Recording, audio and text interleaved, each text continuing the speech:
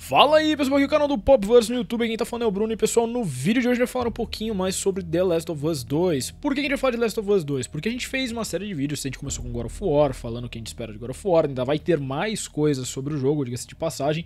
Só que a gente foi chegando em alguns pontos muito interessantes, como por exemplo, quando que o novo God of War vai ser lançado. E esse ponto puxa uma outra coisa que tem menção ao PS5. Então se você não viu esses dois vídeos, veja, esses dois vídeos estão no canal, são os últimos vídeos que foram lançados. E aí, quando a gente começa a conversar sobre PS5, a gente aborda um tema muito interessante que é The Last of Us 2.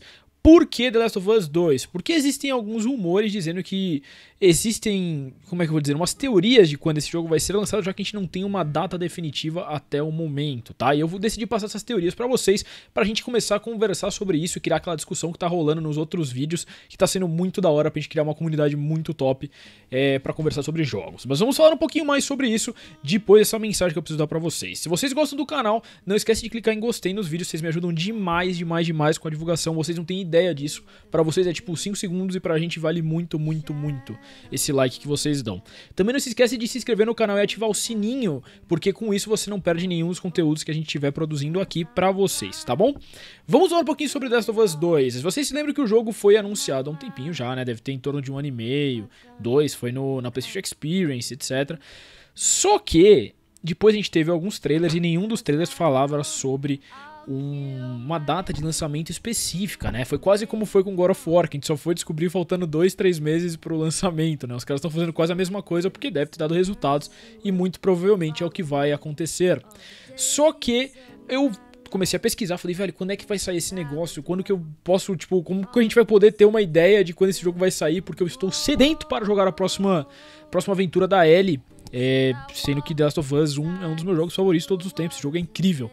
E aí o que eu achei foi o seguinte, eu achei várias pessoas falando que, primeiramente, os próprios desenvolvedores confirmaram que mais ou menos 50% do jogo estava pronto em 2017, no mês de dezembro de 2017. Já faz mais de um ano, o que isso pode levar a crer que a gente deve estar no processo final de produção.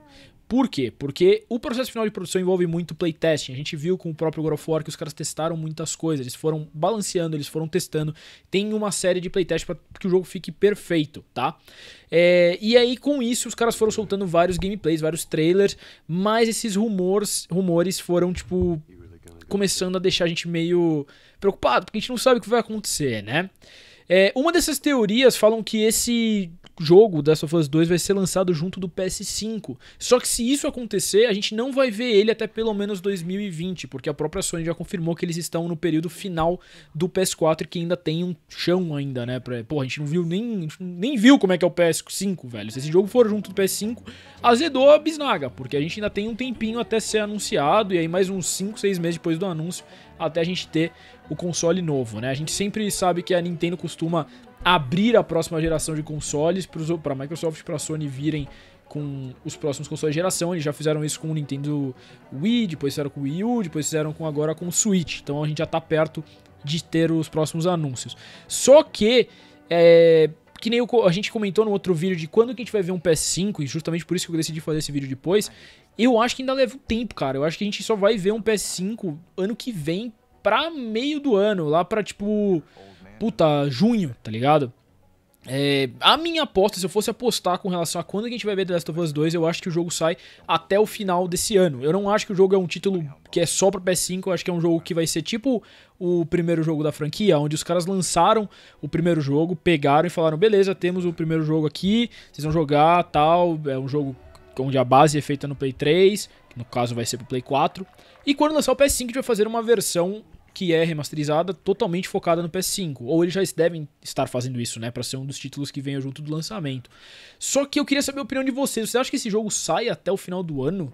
Porque no fundo do meu coração eu acho que isso vai rolar. Eu não acho que o jogo vai ficar tanto tempo assim mais em produção, até porque já vi algumas entrevistas dos caras falando que eles estavam... O jogo já é jogável do começo ao fim, tem várias coisas envolvendo esse processo de desenvolvimento do jogo que é meio nebuloso pra gente que tá fora dele, né?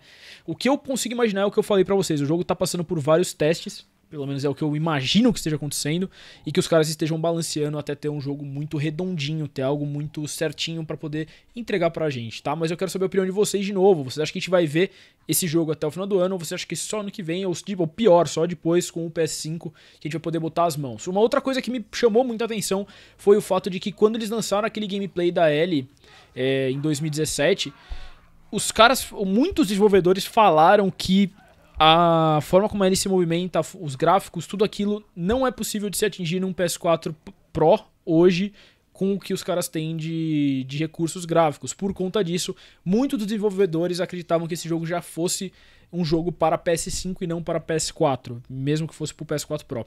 Então isso daí pode levar a crer que a gente só vai ver ele no PS5, apesar de que nem eu falei, no fundo, eu acho que esse jogo vai sair uma versão, nem que seja uma versão com um pouco mais de downgrade antes da gente ter aquela versão que a gente viu na E3, com gráficos um pouco reduzidos pra gente poder ter pelo menos o jogo em mãos, né, um quanto antes, até porque o hype tem um prazo de validade. Se você não continua mostrando novidades, o hype uma hora acaba e você não tem...